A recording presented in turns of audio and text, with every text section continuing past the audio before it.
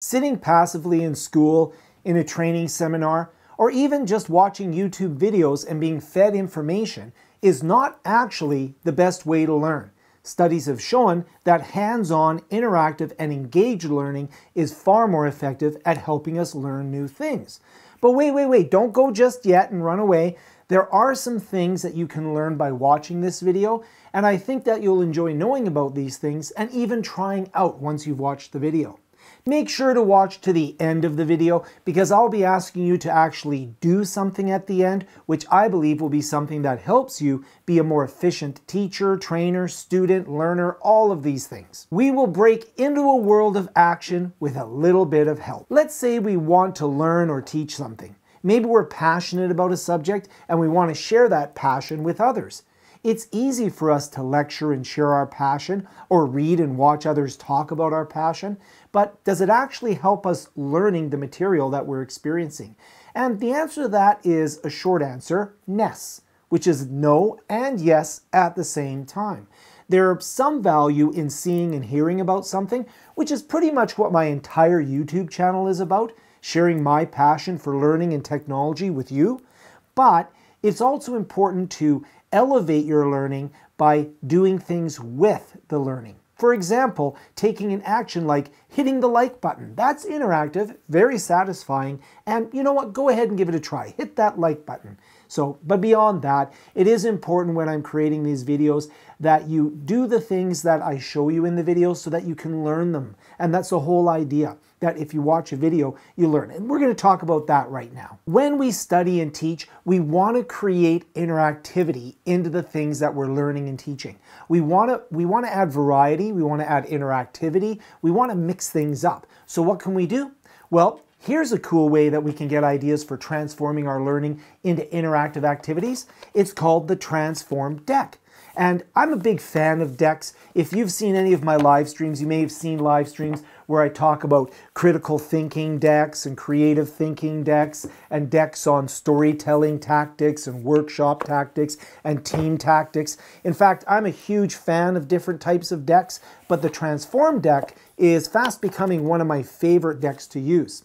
I've used this digitally, and I also have the physical desk. It's from a company called Untoldplay.com. Let's go take a look. The Transform deck is a great deck. I really like this for getting different ideas of how I can spice up my training.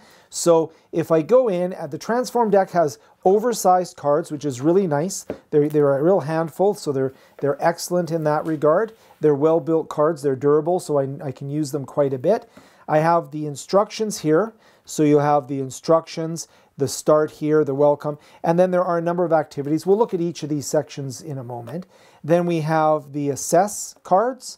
Then we have the arrange cards. Then we have the create cards in order to create inspiring prompts and such. Then we have the solve cards. Then we have the apply cards. So you can see that we have a whole bunch of different sections here. So we have a number of different sections, and what happens is with the instructions, you'll get information and you can use it with any content that you might have in your classroom, and on the back of the cards will be instructions on how to use the card. Then there are specific activities, so here's a how-to.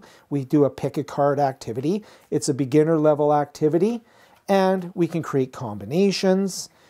So there's a number of different activities, beginner level, intermediate level, and then all the way up to more of an expert level or an advanced level as well. So there are a number of different ways to use the cards that are all communicated in the welcome set, the gray set. We have pros and cons, activities like having learners think about and listing the pros and cons of various options. And you can see an example and some tips on how to build that interactive activity. Then at the bottom, you can also see that there's cards that complement this card. So for example, this is card number 1. So you can see it's card number 1. So a card that works well with this is card 3, 4, 13. So I could see that I have the pros and cons. I could do ranking. I could then do identify with 1. So we have these activities, and on the back of the cards, it explains the activity, right? So there's an example in building the activity. I could then continue on and have card number 13 here, which in this case here is the card slot, and so on throughout the different cards. card number 20, brainstorm. And this creates a real interactive map, if you would, of how I can build a more comprehensive set of activities to support whatever it is that I'm wanting to teach or that I'm wanting to learn. As a learner, these cards are great because what I can do is I can just even randomly put a card on the table and explore whatever topic I'm studying using that card. So for example, let's say I wanted to, study something like, I don't know, some biological principle, or maybe I want to study computers or something. I could just go in here, randomly grab a card, doesn't matter what card I grab, and I could apply in stages. So I would apply a tool technique in stages, and I review after each stage.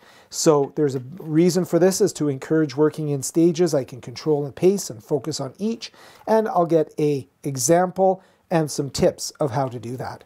So the cards themselves are great for interacting with knowledge, interacting with activities in order to form knowledge, and it's something that I highly recommend to anyone who wants to be more successful in adding more interactivity and doing into the work that you're learning. You can also get an app called Deckable, which is for your phone, where you can get digital copies of the deck as well. That's really handy if you just want to have it in your pocket and you might not want to carry the physical deck with you, but I do like carrying these around quite a bit.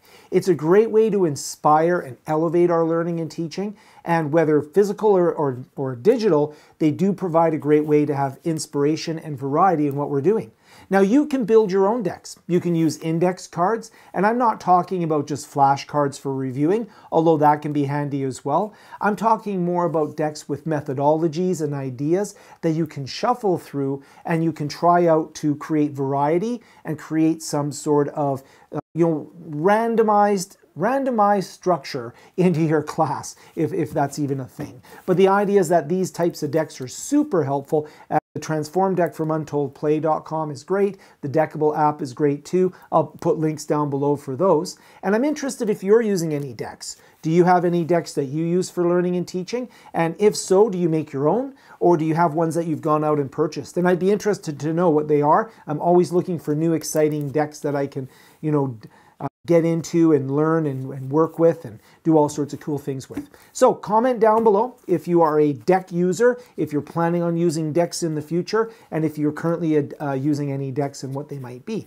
Thank you so much for watching, and we'll see you in the next video.